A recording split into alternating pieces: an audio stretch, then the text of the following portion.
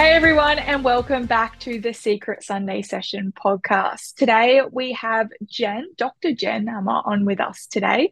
And today we're going to be hearing about Jen's story, her recovery and her ongoing recovery with her eating disorder, as well as what she is currently doing in the space, what she has done in the space, and what sort of voice she has found now and is being able to implement in the space to help other people and to create awareness. Something that I know I am very passionate about. So I'm very excited to have Jen on to share the passion. So welcome, Jen. Thank you so much for jumping on. Hi, thank you. It's super exciting to jump on here with you. Obviously, we've had some conversations up to now, so it's yeah, I'm super happy to be here. Yeah, and I'm grateful, even the way that we were able to connect. And if anyone who's listening was in attendance of our ladies' lunch in 2023, Jen was actually a speaker there, and we got to hear a little bit about her story. And she got to share some of her insights of what she's learned through her journey. And I just knew from that moment that I met you that our relationship was not only going to be one of just shared passions, but also just connection because I knew with speaking with you that through our journeys that we'd shared so much in common, but also had come out of it and just wanted to be able to teach people and to be able to share with others what can be accomplished if you do pursue recovery. And I think that is one of the things that I love when I meet people that have been through an eating disorder, that they come out the other side and they want to share what they've been through, because I know there are so many stigmas attached to kind of silencing yourself once you've gone through something because of the trauma, which is completely valid to anyone who is going through an eating disorder or has gone through that, but it also can feel very isolating. So I'm very grateful that you have been willing as well in your journey to share what you have been through and start that conversation with us and even share the passion that we have here at The Secret Burden. And I think that as much as I know a lot about you and your story, and some of you may know a little bit about Jen's story out there, for those people that don't know who you are, who is Jen and what is she doing with herself today? Oh, so who am I? I always love this question because you always tend to go to an identity about who you are, Mm. and then you realize actually you're so many things. Whether that's being a sister, a mom, a daughter, a lawyer, a writer, a recovery warrior, whatever you want to call yourself. Um, but what am I?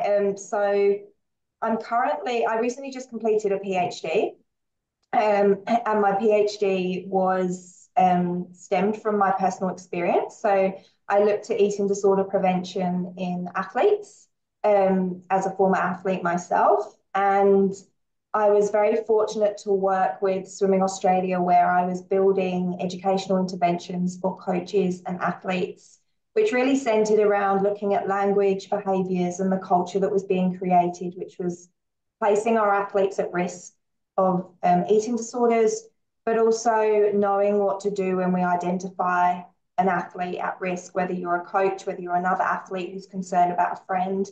How do we broach this topic? And so, really equipping them with the skills and the confidence to know what to say, when to say it, what to look out for, and what's your role in once you have identified. And I guess that's probably one little part, but I do have kind of on the side of that, I share my story in as many ways as I can. And I guess the way I share my story is often just quite raw, and it's shared when I feel called to share. And sometimes that might be I will need to blog something on my social media.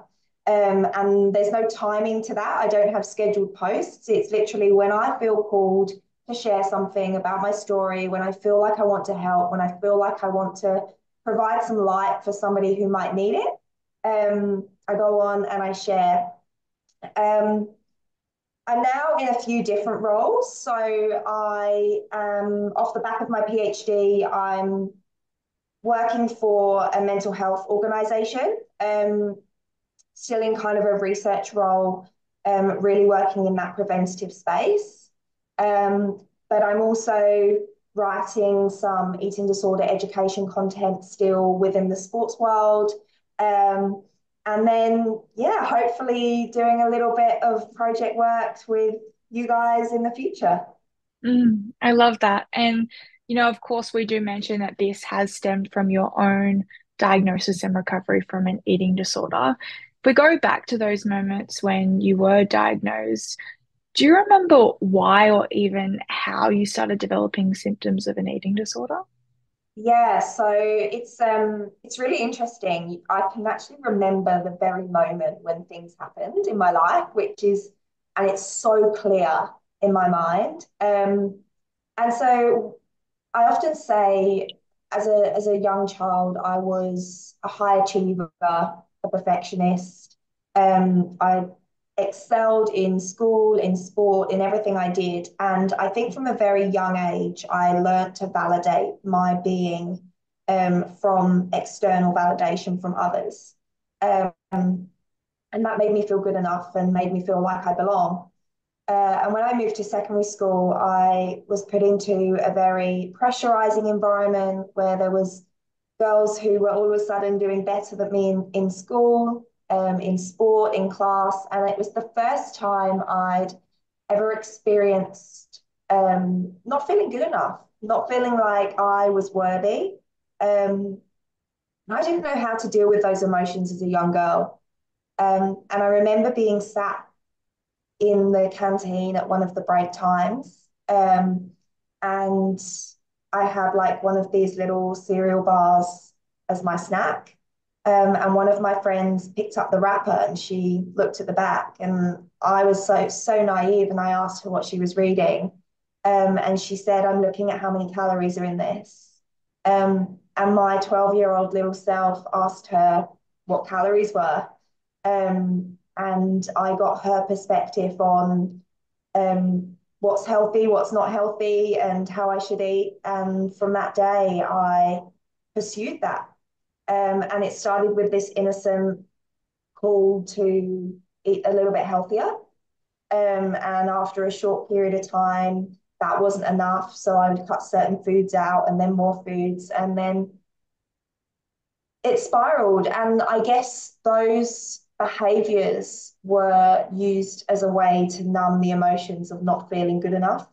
And I always really like to get that point across because I think that's really a big misunderstanding around eating disorders. People see the symptoms, people see the behaviors, but they don't see where the actual root is. And it takes a long time, I think, for us to peel back the layers and actually realize that feeling of inadequacy, feeling of not being worthy of belonging, acceptance really does tend to be where we see a lot of these problems stem from. Mm. It's so sad, and I can resonate so much in how it starts so innocently. And it starts by a single comment or a single person just talking about calories. And from there, it's like an open portal to start your triggered journey through an eating disorder. And I think that's where it's really hard these days, is because that conversation is so glamorized.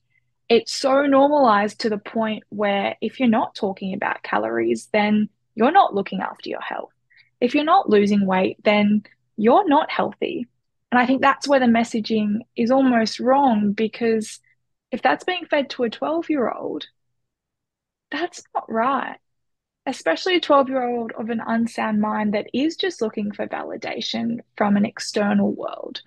So, how did you find that, when you started out and it just started innocently, as you said, it was just cutting out this and cutting out that and being more aware? Was there any point where you thought, I'm actually, this is not right, like this is wrong, I'm actually stepping into unhealthy territory?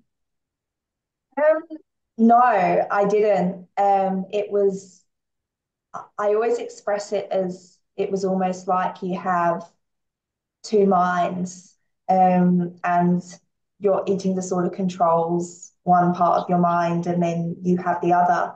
But it really was driven by this eating disorder voice that was in my Mm. head, I would say. And so whatever I was doing was reaffirmed by that voice. And it was almost like your brain was warped very, very quickly into believing that this was all okay. And if there was any attempts to interrupt your behaviors, I became quite malicious and spiteful. Like I turned from a very outgoing, loving, sweet, funny, kind young girl who became very malicious and spiteful and secretive um, throughout that illness whenever there was any sort of people trying to help, and you didn't want them to help because that would disrupt your behaviors. So there was this character that developed, which you feel quite resentful about. But even though you know it wasn't your fault, there's a lot of things that happen over the years which you feel really resentful about in terms of pushing loved ones and friends and family away.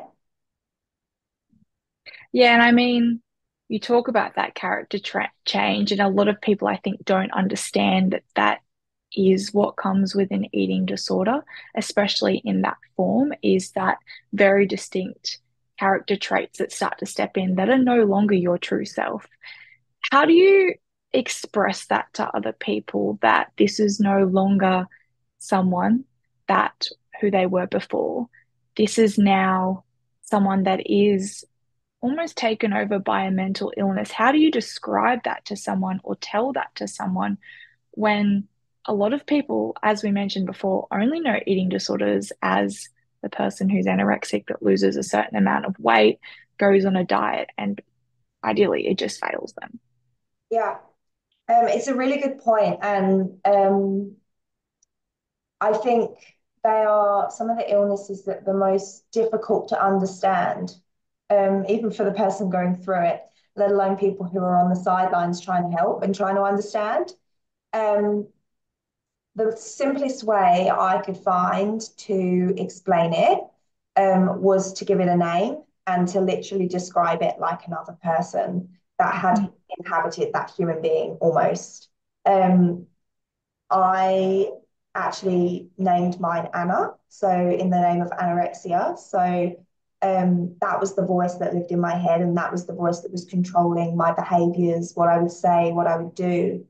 And I share that with people who are supporting loved ones because I think it's really important that they understand that so that they don't lose hope, that they haven't lost their child or they haven't lost their friend, they will come back. And they need them there.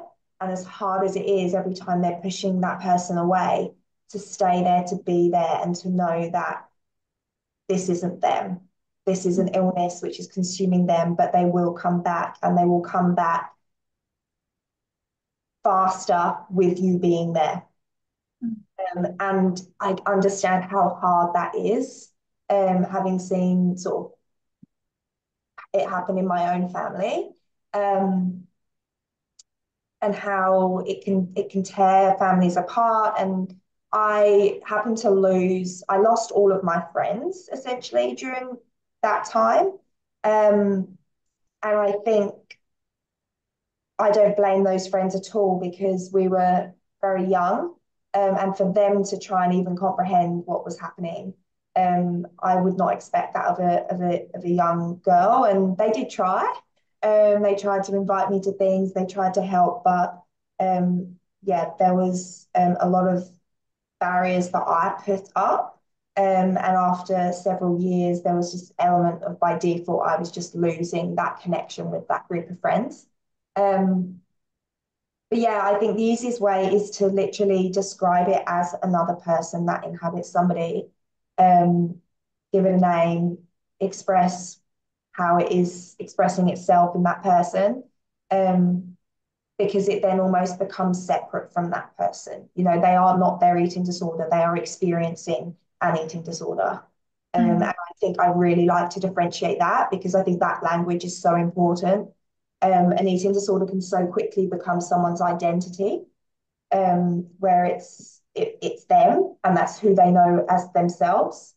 And I think it's really important that we have this language where we say, no, you are not your eating disorder. You are experiencing this, but you are so much more than that. And even that language itself just offers a glimmer of hope, when you kind of separate the two. mm.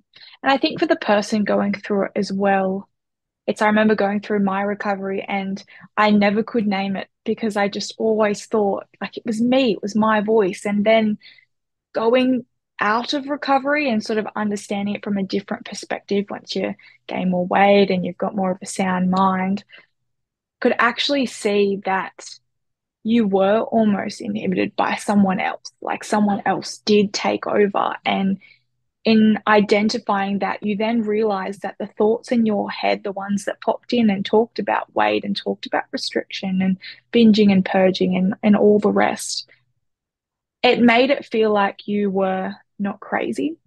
And it made you feel like that you weren't this sick human being. It made you just feel like that, as you said, you were just experiencing an eating disorder. And I sometimes like to look at it as it, for some reason, whatever reason, Anna, she chose me. Like she chooses many, but she chose me to take host of my body. And if I change that perspective in going, this is not who I am, it made recovery easier as well to choose it because then I wasn't always questioning, well, who am I without my eating disorder if my eating disorder is me? Whether if you are just experiencing it, as you said, then it's just, you're just fighting to get to be stronger than that ED voice and to be more powerful than Anna. And I love that language so much. I think that it should be, as you said, pushed so much. And if you don't think it works for you, just try it. Just keep at it. Nothing works once. You just have to keep at it. And I think it's important as well. And I don't know in your journey, when you sort of remember the point when your character changed, because I think there is a point, as we mentioned, that it goes on quite innocent and you're just being quite healthy and you're just looking after yourself. And sometimes that's just normal. But do you remember a point, or do you remember even people telling you when there was a point where that character did start to, the character traits did start to tap in and you were almost taken over? Yeah, I think it happened pretty early. So it was around 12, 13. Um, and I remember being called out on certain behaviors and being very aggressive, and being very secretive and manipulative in those behaviors. And that happened very early on. And it was so bizarre how you touched on this earlier, how that didn't seem abnormal to me. It happened so quickly where that was what I did. And there was no questions. There was no sort of questioning myself, like, why are you doing this? This is not normal. It was just you followed these rules and these behaviors that you were almost being dictated, but like to. And your focus was so clear of what you were doing that anything that tried to come in and disrupt you, you would take no notice of. And I often think this about those of us who go through eating disorders. Um, we are so determined and so focused and like, Stubborn as well. yeah, I think that's an incredible one to describe it. So stubborn. And I was like, we have these incredible traits which take you into the darkest place. But it's so ironic because they pull you out of the darkest place as well when you use them in a different way. And I've always loved to keep coming back to that, because you can start sort of shaming some of those traits that you've had that pulled you into a dark place. But when you sit back and realize you're actually, hang on a minute, if I am dedicating myself to recovery, I know I'm a dedicated person because I took myself to the darkest place imaginable. So if I can do that, I can take myself to a better place. Um, and I often share that quite a lot, especially when you're speaking to people who may be in a really difficult place or they might have lost hope. Um, and I think it's really important to remind them of that because it shows that they do have strengths within them. Um, and it kind of flips it a little bit, when you say, like, you've used these to take yourself to here, you can use them to get out. And it almost equips them with like this armor, in that moment where they go, oh, I've actually got something here when they thought they had nothing. Yeah, and looking at your recovery journey, do you remember a point when you decided that you wanted to get better? I mean, we know that it takes long periods of time to recover from any eating disorder, but Was there a shift in behavior? Was there a shift in mindset? What made you decide that I don't want this anymore? I want something different for myself. Yeah, so I should probably just fill in a few of the blanks of the story to get to that point. So um, I was a high performing elite athlete, and a couple of sports, cricket, but I was largely an endurance runner, and I loved my running. Uh, I was put into outpatient treatment around the age of 14. And I always say to people, I was functioning with an eating disorder during those years, the next few years, where I was adhering somewhat to treatment and I was functioning day to day, but I was still very much rigid and consumed by eating disorder thoughts, very controlling in behaviors and food choices. But I was excelling with my running and I was doing incredibly well. So we carried on.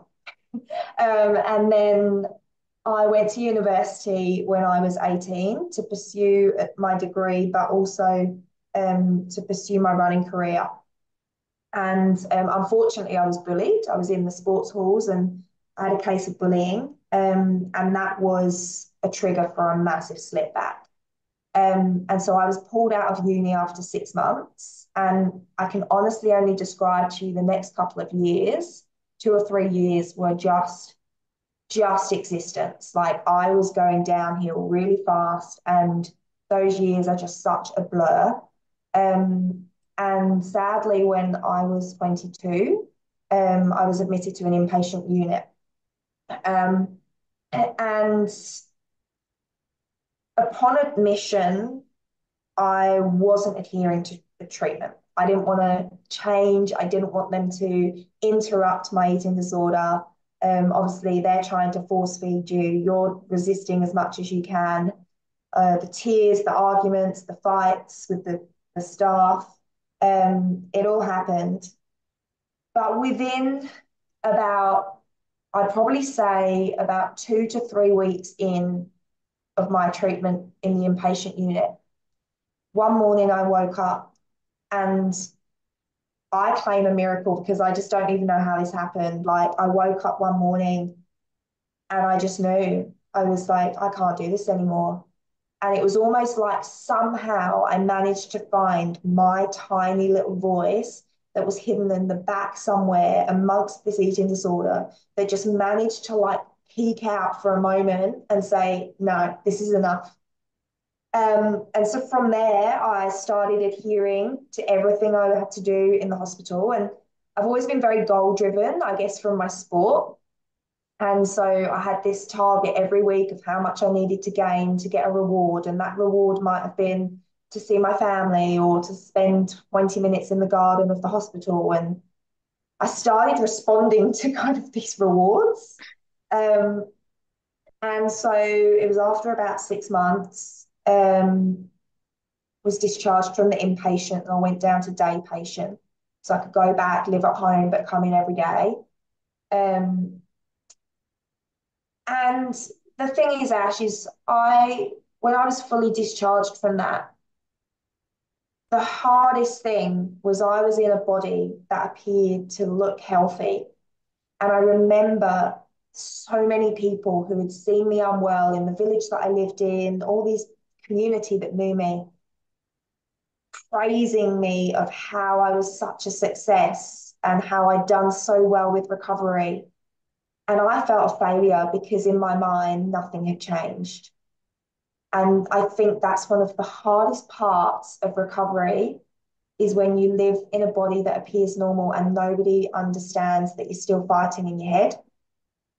And it took me another couple of years. I merged into what is now termed orthorexia, where I became obsessive with quotation marks, healthy eating and exercise. And I became obsessive about that, which was just another form of control to numb emotions that I didn't want to feel. Um, and where are we now? I was 25 26 at that point. Um, and I broke down again and I can't do this anymore. I'm missing out on my life. And I managed to find an incredible therapist back in the UK who was the first person who had ever brought to my mind the idea of this being about a young girl who didn't feel like she was worthy of love, belonging, acceptance. For me, that was alien, but it hit deep as soon as she said it. And that peeled back everything. And from there, I say like the real true parts of recovery happened. I really started unraveling things. I really started to explore myself, my beliefs about things, questioning things. And I remember one of the things she said to me was, I got really tied up in image. Body image was one that I'd really struggled with. And so I would still maintain a lot of these controlling behaviors. And she said to me, so what are you scared of? And I said, well, I'm scared of gaining more weight. And she was like, and why is that a problem? And my brain said, well, I won't be accepted. Like, I won't be loved if I'm in a bigger body. And she asked me, she said, do you have evidence to prove that? And I said, no. And she said, well, how do you know then? Like, how do you have, like, where have you formed this belief from? And yes, I've formed it myself, but I've largely formed it from the messaging that I've received from society that would make me believe this to be true. Um, so recovery has been an ongoing journey from there. I guess I've gone on a massive tangent to your question, and your question was, at what point did I decide that it was enough? And it was that moment in the hospital where there was a turning point. But I guess the reason I've gone on a big tangent is because whilst that was a turning point, it was a turning point of one part of my recovery. And I think along our recovery journey, we have these very pivotal moments which are incredibly meaningful in our recovery. And that was one. But then there were obviously some significant ones which happened much later. And I think that's so important to mention. And I had to grab myself for a second because I'm like, I think I'm gonna cry. Oh, Um, no, because I just resonate so much in the fact that, you know, we recover from, say, our eating disorder, but I honestly believe when we say we recover from our eating disorder, we recover from the symptoms of our eating disorder and choosing that as a method to cope. And then, as you said, there's a point where wherever you reach that, whenever you do, you have to really recover.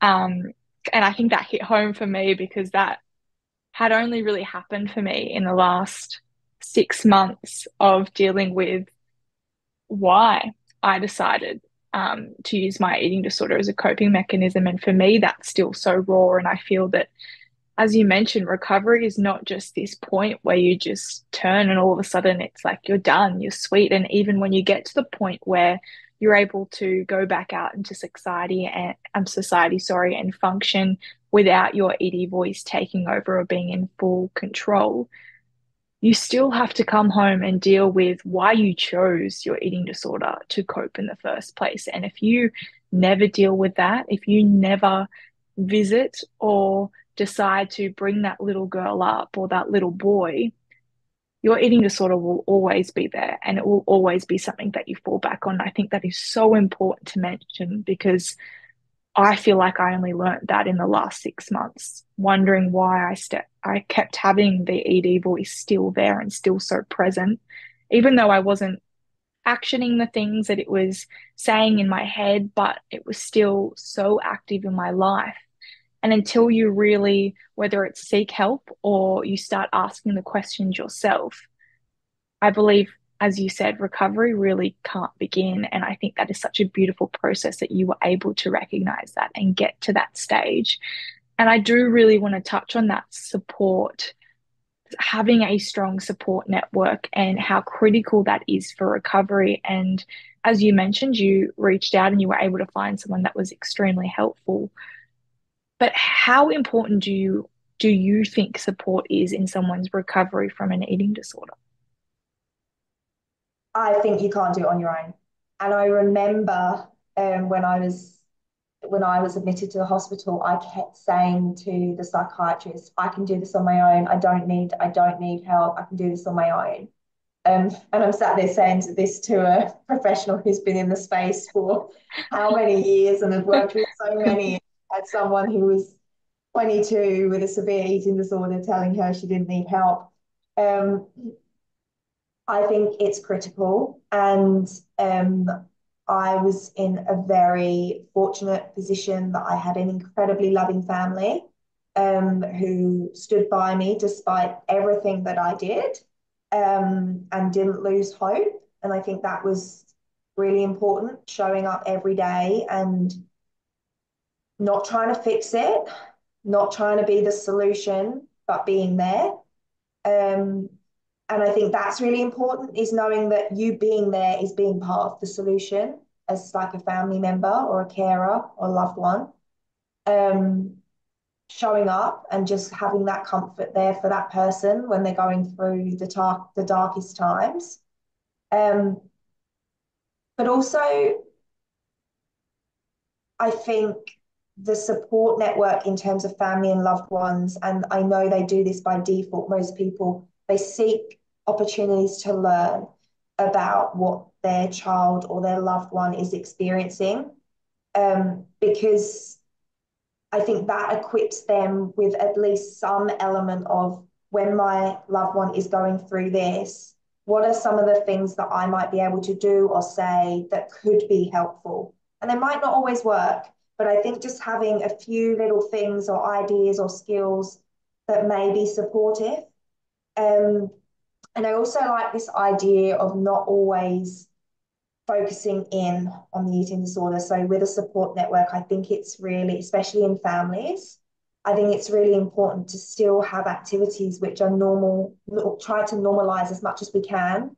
And I know if that's around food, that could become incredibly difficult. But even if it's one night the family sit down and watch something on the telly together, or they watch a movie together and have this experience which is normalized, and that's progress in recovery in itself, having this connection time. And I think sometimes we get so caught up in looking for progress in terms of like the food milestones or the weight milestones or experiences that you've been super scared of exposing yourself to, that we forget that actually sometimes the smallest things of being able to sit together without an argument, or being able to sit together and experience some quality time, is actually progress for someone experiencing an eating disorder. Um, but in terms of like the professional support, I think it goes without saying, like, these are complex mental illnesses and it is so important to seek help. But as you know, and as I know, we have a system which can challenge that quite a bit in terms of accessing the right help.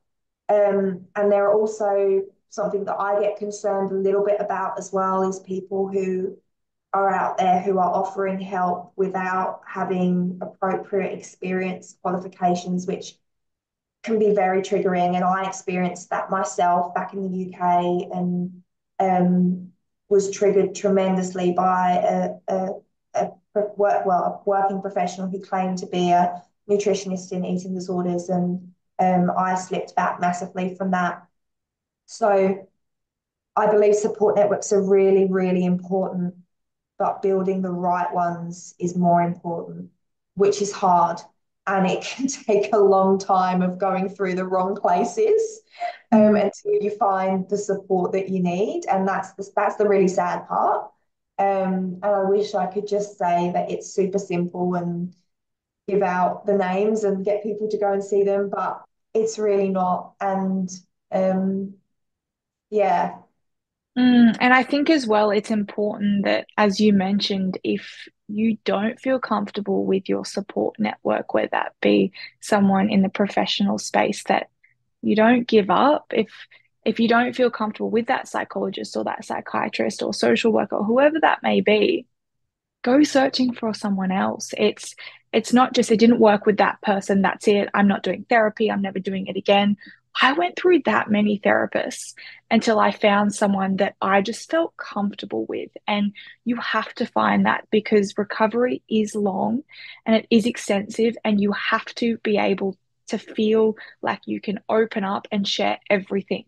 Because if you hold back in a therapy session, you're just not going to make progress and you're not going to get anywhere, and you're still going to be in the same position years later or stuck in that causey recovery, as a lot of people say, because you need to find someone that you feel comfortable enough in to be able to open up all the deepest, darkest secrets and get to that raw and that cause, because otherwise you're just not going to go anywhere. And I know it's so much easier to be like, oh, it didn't work out, but you have that strength within you. And we have talked about that you have that fight. And if you have a goal that you want to get better and you don't want this to be your life, do not stop until you find it, until you find your answers, until you find your team, your support network. They're going to help you get there till the end.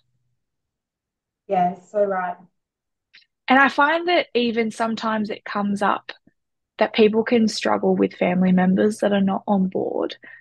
What in your professional, in your personal, I know once again, I'm very lucky to have a family that supported me throughout.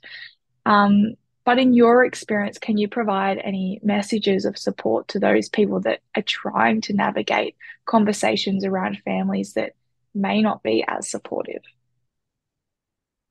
Yeah, so, and I think that's a really important point you raise because not everyone does have that support from their family. And depending on how understanding people are to mental health, mental illness, their knowledge of that space, that can create a lot of barriers as well, and conflict and argument.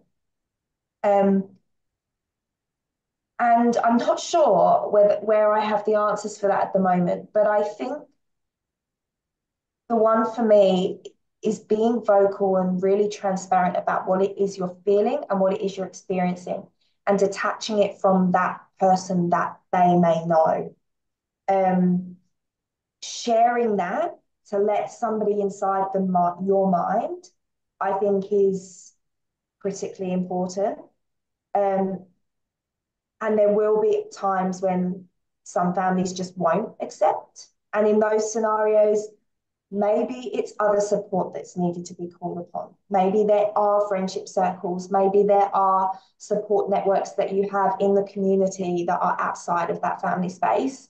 Not everyone is going to have that positive family experience. But if you are in an environment where you are living with a family, whether that's your parents, your carers, I think being as vocal and honest about what it is you're experiencing, asking them to learn, directing them to resources where they might be able to understand a bit better about what it is you're experiencing. There is so much out there now in terms of just like resources to understand. Um, there are times when some people like go and experience therapy sessions together so parents can understand a bit better. Sometimes that really doesn't work, sometimes it does. Um, as much as I don't want to say this, a lot of the time it's a trial and error. It's working out what works for you and your network because everyone really does have such a different experience in their recovery journey. And I think sometimes we paint this picture of like, this is recovery. But as you know, and as I know, it's not that.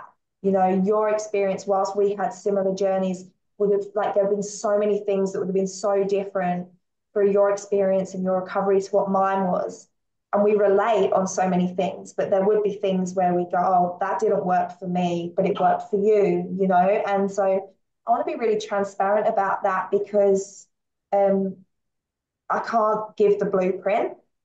And I always wish I could, but there isn't one. And it's exploring and it's trying to work together. And as I said, the resource is one. If there's a barrier, pass it to them. Please read this. I need you to understand what I'm experiencing.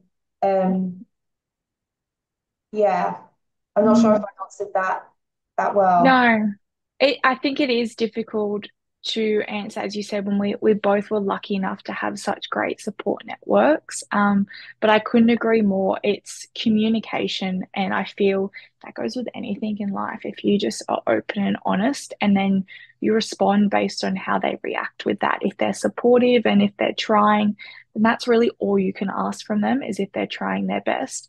If they're not, as you mentioned, I think it is best to look for support networks that are alternate. As you said, it could be friends, it could be partners, it could be work colleagues. You could find it in the randomest of places, but even support groups or, as we said, the medical profession, there could be someone out there that could really support you. And once again, just don't give up until you find that support network, and it doesn't have to be family. I think it's important to note as well, I know going through myself and having to mentor a lot of families and what we do here at The Secret Burden, that sometimes families go through a lot. Caregivers go through a lot. We can talk a lot about our experience and how it has really affected us in our life and our environment, but can be really hard for the caregiver to also switch off.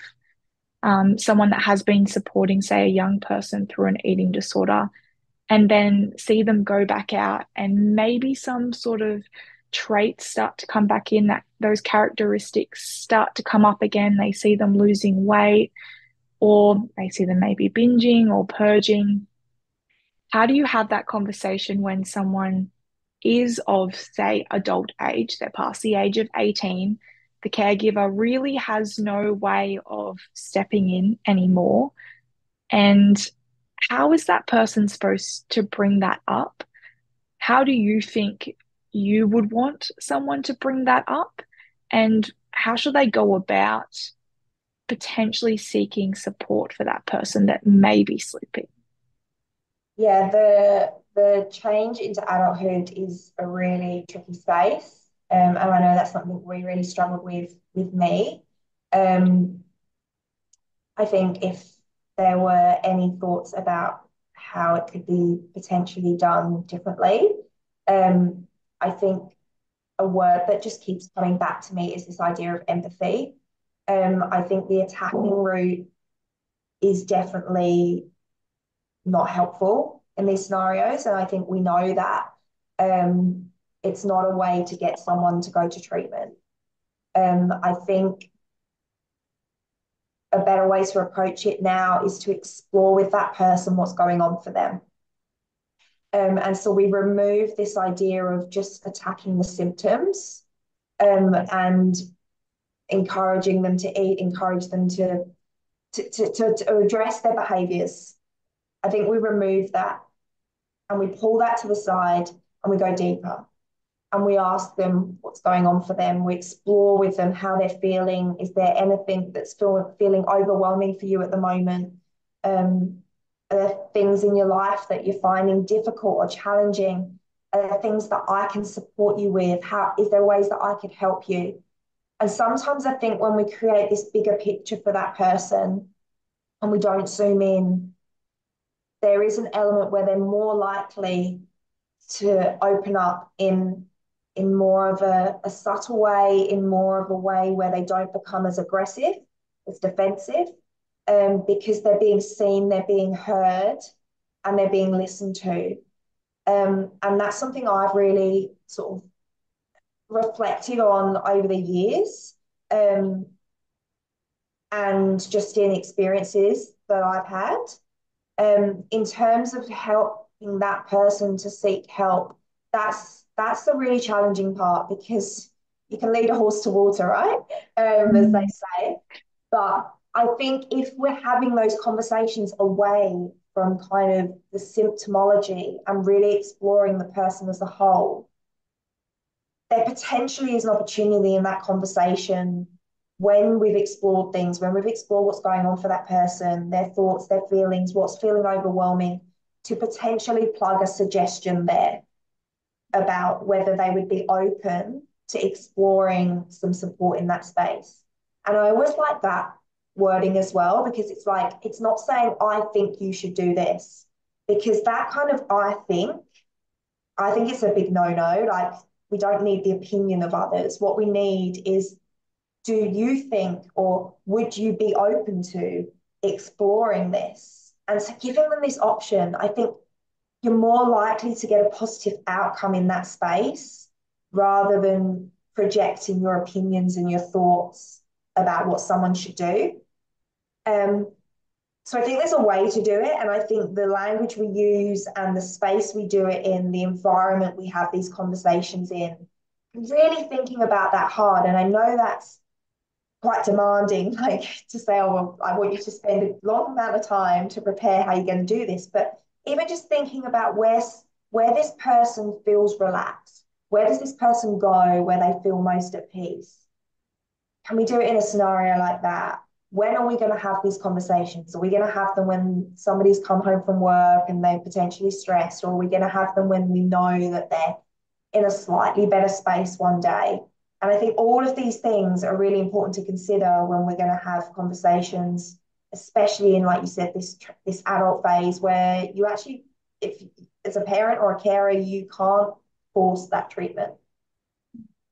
That is such great advice. I think that you are so right in terms of creating that safe space in the language that we use. And sometimes it can be really challenging for a lot of people because a lot of people I know come to us often and are like, well, what do we say? What do we don't say? Are we supposed to talk about weight? Are we not supposed to be talking about weight? What are we supposed to bring up? And that confusion can really have people throw their hands in the air and then just try anything.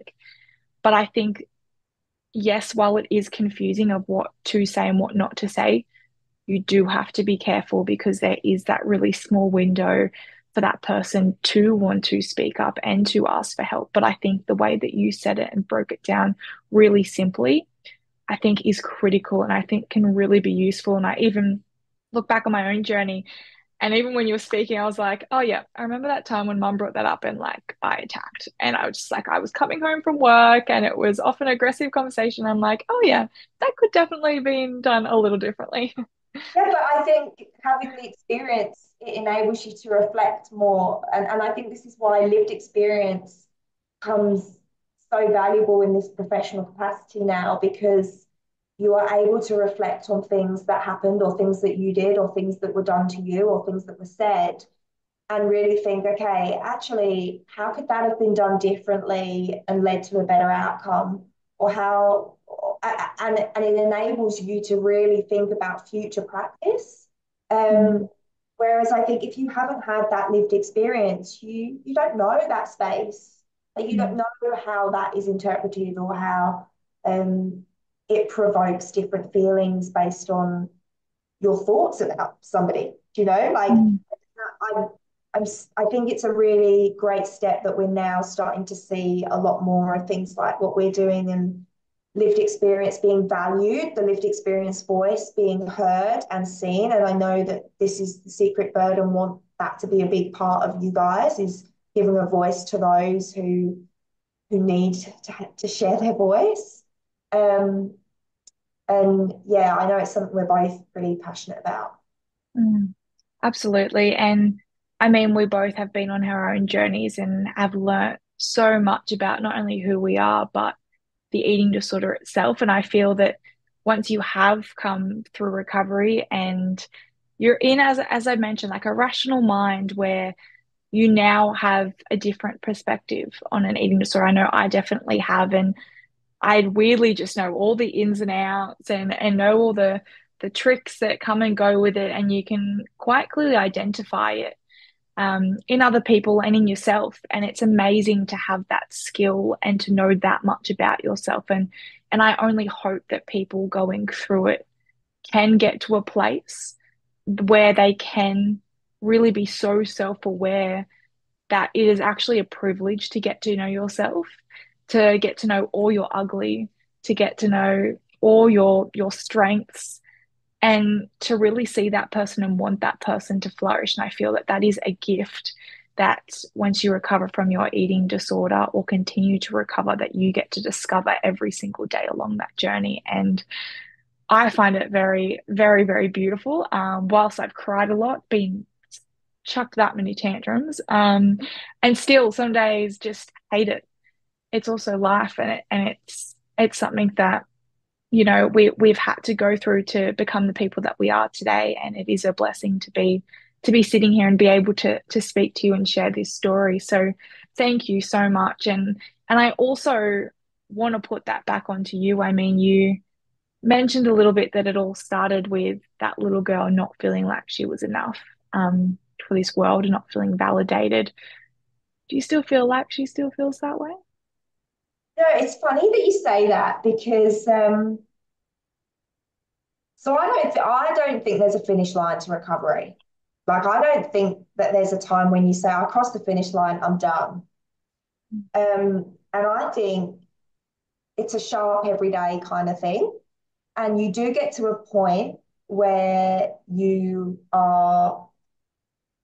experience, well, I don't, this is my experience. You experience things where you experience a moment, maybe you might be out and you're at a restaurant or something, and you'll go to potentially your eyes might dive straight into what you would deem the healthy option. But you get to a point where you catch yourself and then you're strong enough to pull yourself out and go for something that you really want. And so when I say like there's no finish line, what I'm saying is you get to a place where life can be really, really good, but there will always be that tiny bit that will kind of sit there, but you're strong enough to override it. And so I don't really like to say like, oh, you're finished now or you're done now. And so in terms of the worth thing, it's a really interesting one because I always say to people, I know I'm worthy. I know that that little girl was and I am and always will be just by being here, by being me. But I think there's a real difference between knowing something and truly embodying something. Um, and sometimes I think subconsciously through behaviors I express, I may sometimes not be reflecting someone who sees her worth.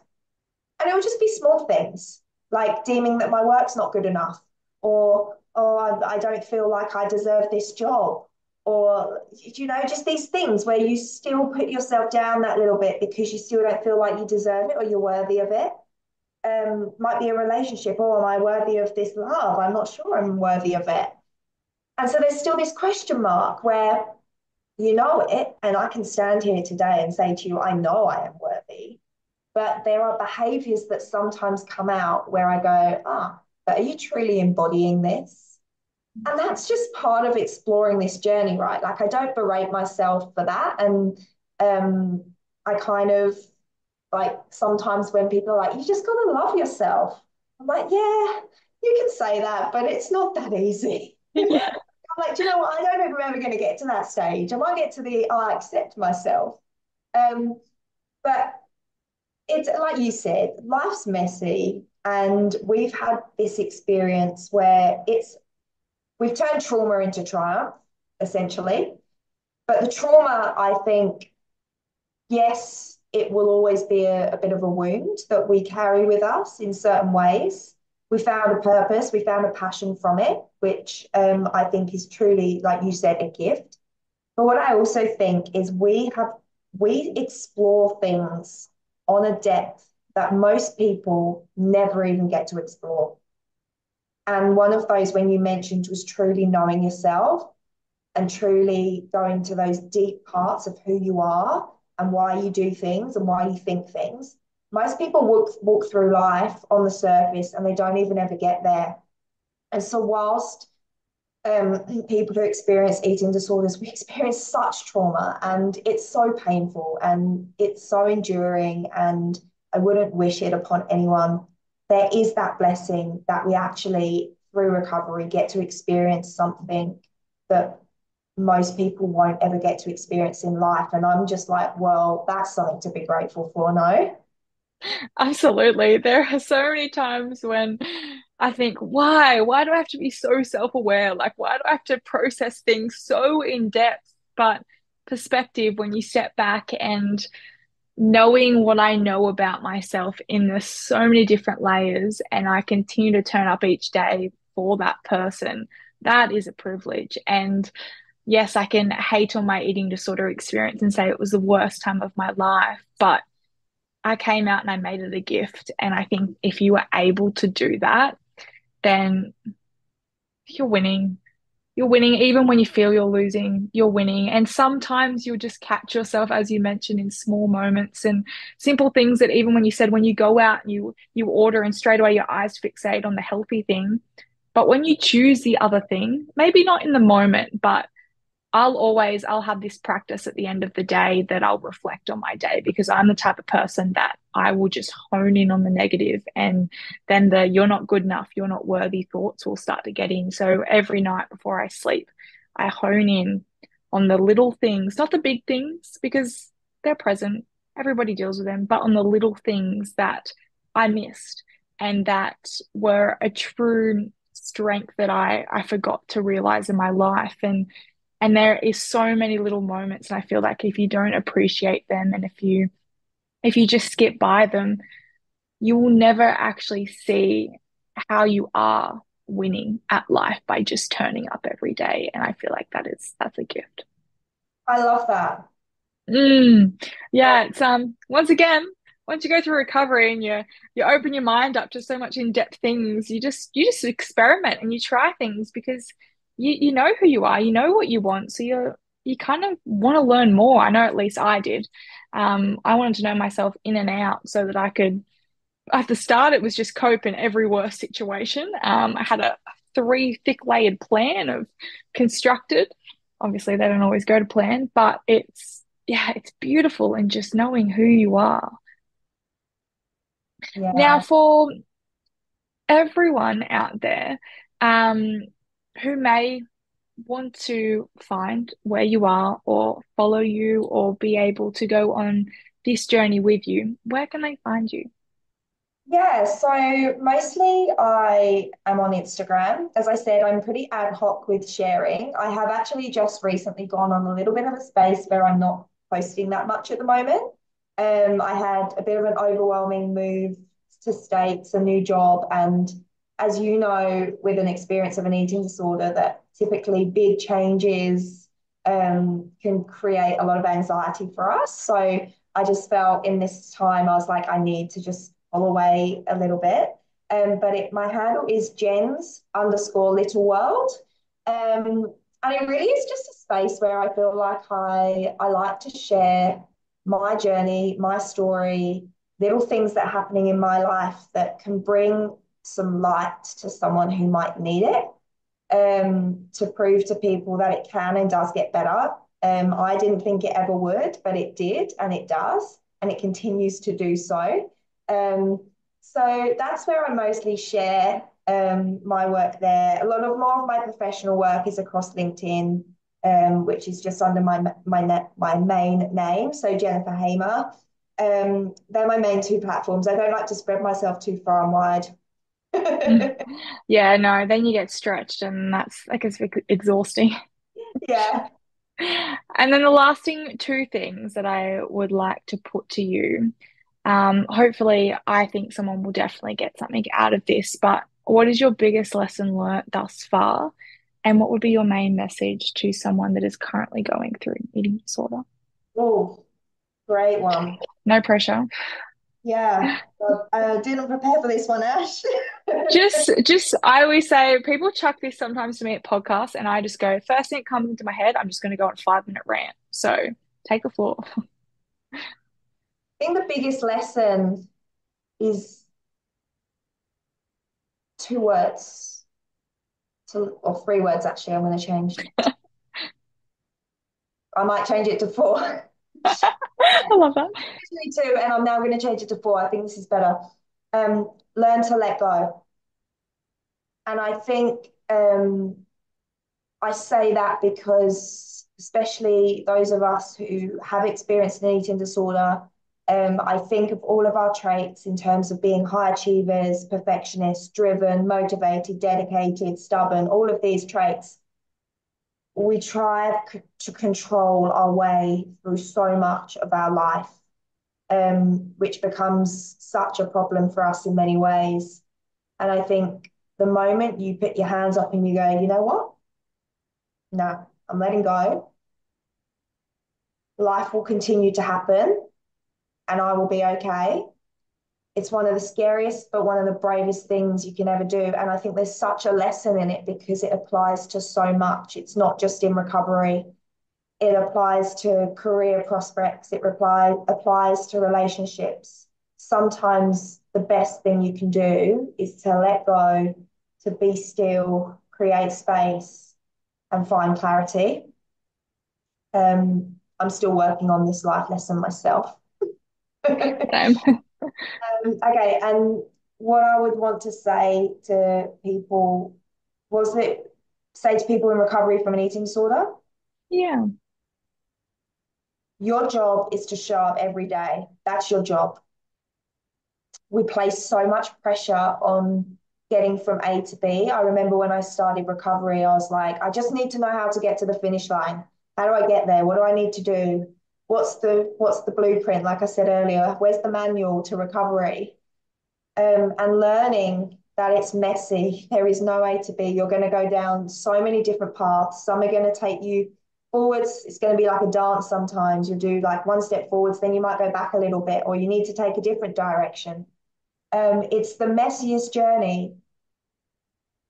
But I think being able to just know that your job every day is to show up removes that pressure, and you by default put yourself on the journey. You don't know where it's going, but you know you're showing up, and you know you're showing up with strength, determination, and courage because you know you're seeking recovery. You don't know what that looks like, and that's not your journey to figure that out. It happens along the way. So it's not your job to figure it out, it happens along the journey. So I really want people to just know that you show up, and the more you do that, life rewards you, and you keep doing it, and you get more rewards. And before you know it, you're living life like you deserve, and it does happen. So I just want people to know that it can and it does happen. I love that. I've got goosebumps.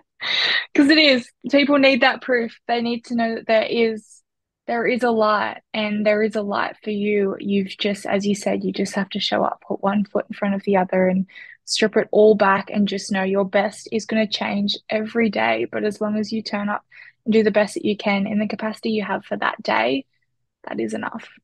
Yeah. Thank you so much for joining us today on the Secret Sunday session. I am so grateful to have you here, and I just want you to know that you have come so far and you should be so proud of yourself. And I hope you hold that space and that hope for yourself and that strength and gratitude and appreciation for you because your journey has been, yes, wild and messy, but look at where you are today. And it is a privilege to be on here virtually with you and be able to hear your story. So thank you. Oh, Ash, thank you so much. And I echo all of that back to you. You are the most beautiful ray of sunshine that I think has ever walked this earth. So we are blessed to have you here, and all the Thank work you. you are doing. So thank you. It's been a wonderful opportunity. And as I said before we came on, you and me could probably chat for 3 hours, but we probably going to lose our audience pretty soon. So Yeah. we'll do that bit offline. But thank Yeah. you, and yeah, really appreciate it. No worries. Yes, this is definitely a dot dot dot afterwards episode. So watch this space. But thank you very much as well to everyone else for joining us today for another Secret Sunday session. As mentioned, you can catch Jen on her Instagram and LinkedIn, where you can follow her journey and see some of her incredible insight into her recovery and continual journey walking alongside her eating disorder. So thank you so much, everybody, and we will catch you all